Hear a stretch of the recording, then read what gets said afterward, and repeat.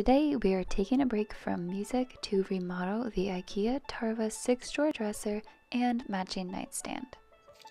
Hello guys, we would like to welcome to our first DIY story because I was thinking to spend over the $1,000 on a dresser, and my love said that. Why don't we get an IKEA one instead? That's what we're doing. Okay, coming soon more.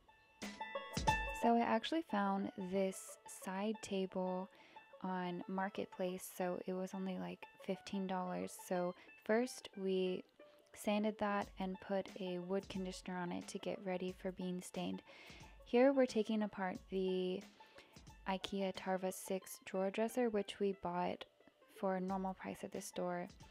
Now we're staining it, and the color that we're using is the Minwax Early American, and this color turned out great. We're going for a mid-century modern vibe with kind of a medium oak color, so this did the job perfectly. So after sanding and putting a wood conditioner on everything, we put one coat of the Minwax stain on, and everything's shaping up pretty well. We also bought new handles because we didn't like the ones that were given there, and we wanted to have a mid-century modern feel. Then came the fun part, measuring out the distance to put the new handles on. It originally comes with two holes kind of equally placed between the sides of the dresser fronts, and what we decided to do instead was put one larger handle in the middle. So I'm measuring out all the distances so that we can put the new handles on, and we did have to go in with wood filler and fill in the old holes and sand them down so that they weren't noticeable. After we drilled the holes, we put one more coat on a few pieces of the stain, and then we started to go in with the poly. Our neighbor does a lot of professional woodworking, so he was kind enough to come over and help us out with this part. The polyurethane, when you first put it on, there's a lot of bubbles and it can be quite sticky, so what you have to do is put one coat, make sure it's really smooth and no drips, and then let it dry for about 6 to 7 hours or overnight, and then you have to go sand and then go in with another second or even third coat. Now we are on to day 2. After we put one coat of stain and one coat of poly, Luba went in and sanded all of these little pieces so that we could go back and put a second coat of poly. Because the polyurethane leaves a layer of bubbles, you have to sand it down first before you put the next layer on so that you get that really nice and glassy finish.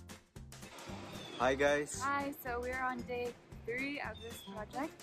Yesterday, Luba, what did you do? I sanded everything and we put the second layer of poly, and today it looks like this, guys. You have to turn. So it looks pretty nice here, and it's nice and smooth, but there's some still places that you can feel a little bit kind of, bumpy. So what we're gonna do, only on top layers we'll sand it, and after put the third coat of poly, and you will see the results soon. So here we're just putting our last coat of poly on the top surfaces. So not every single board, we just did the very top ones that would be the most visible so that they look the best. Now we're starting to put together the drawers. There were of course so many pieces that didn't get the third coat of poly, so they were perfectly dry and ready to start putting them together. Ready for day 4. So what's going on today? We're building our dresser today. The previous day we only put together one drawer because of time restraints, so we are starting by finishing up the drawers. There's 6 in total, and we have chosen to additionally secure all the bolts with wood glue so that the dresser will be a little bit more sturdy and last a good bit longer.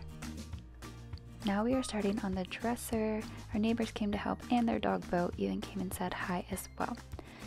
So altogether, you definitely need more than one person to do this job because it's a lot of parts, and some of them are tricky to maneuver and hold and screw in at the same time. So I would highly recommend getting a friend to help you if you decide to build this dresser. So if you've ever built IKEA furniture, you know that the directions are picture only, so it's quite easy to mess it up. We did have kind of one bump in the road That was a little bit trickier than anticipated because we were using the wood glue, but we were actually able to take it back apart and put it together once again. So we were just putting the finishing touches, and then the last thing was to put all of those nails in the back to secure it. Hi guys, so we finally finished our first DIY project. So this is the Tarva dresser. Look at this smoothness. So we are all done now with our Tarva 6-drawer dresser and the matching nightstand.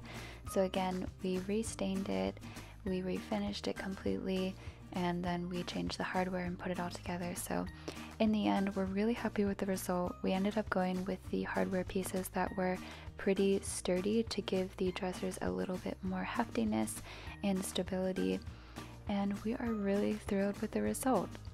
If you guys have any questions, leave them in the comment section below. And yeah, I hope you enjoyed this and it gave you some ideas for how to remodel.